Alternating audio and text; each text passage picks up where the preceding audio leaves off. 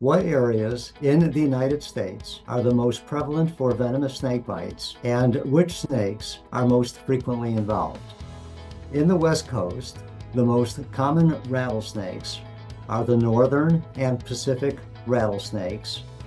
And as we move a little bit to the eastern part of California and into Nevada and Arizona, we will find the western diamondback rattlesnake. And in Nevada and Arizona, you'll also find the Mojave rattlesnake. Texas and Colorado have a few rattlesnakes, especially Texas. Colorado mainly has the prairie rattler snake, and Texas will have an assortment depending on which part of the state you're in, but they can have some western diamondbacks and they can have the prairie rattler as well.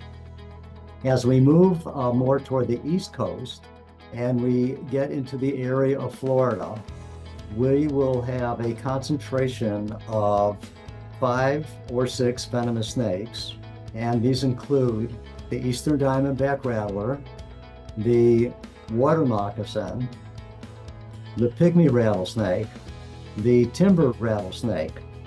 We will also have in Florida a high concentration of the coral snake.